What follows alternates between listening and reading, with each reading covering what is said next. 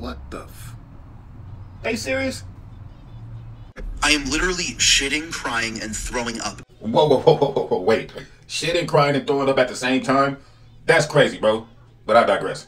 Literally shitting, crying, and throwing up at the disgusting act of hate that was put on full display on the streets of Florida yesterday. And I, along with every single American, should speak up and demand that Joe Biden condemn his supporter who is an open neo-Nazi. Every single Joe Biden supporter should also be coming out to condemn the Nazis in their ranks. Silence, after all, is complicity, as they say. But in all seriousness, a couple of jabronis wearing swastikas who have definitely never spoken to a federal agent in their entire lives decided to have a parade on the streets of Florida yesterday. And every time that 12 people who are probably federal agents do something like this, you see a million headlines out of the corporate media blaming it on Republicans. But as I'm sure you'll be shocked to know, the corporate media is lying. And they're lying once again. Listen to the head honcho of the Nazi parade yesterday, who again has definitely never been a federal informant in his entire life, explain why he actually supports Joe Biden in 2024. Christopher, there's a presidential race going on right now. Are you going to vote in 2024? What do you think's going to happen? My vote is useless. I think Biden's better than Trump because he sends rockets to Ukraine. In support of Ukraine, you mean? Hell Ukraine, hell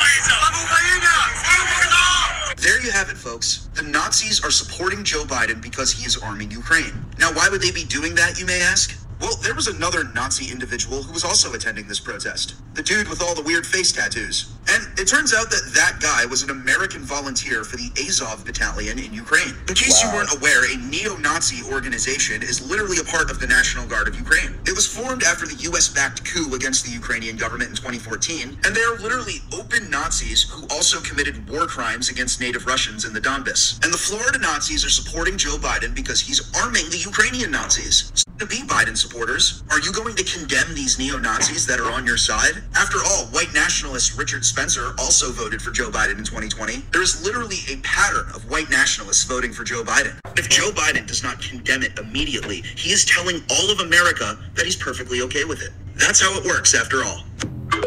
Now, after watching this video, it ain't crazy to you that these people never get charged with, like, gang stuff and being called a gang?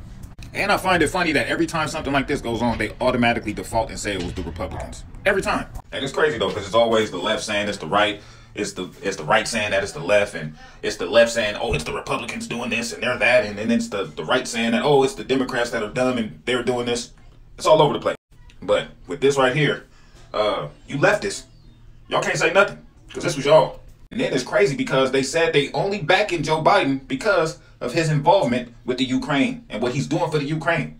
That's very telling, but it is what it is. I want to know what y'all think, man. Drop it in the comments.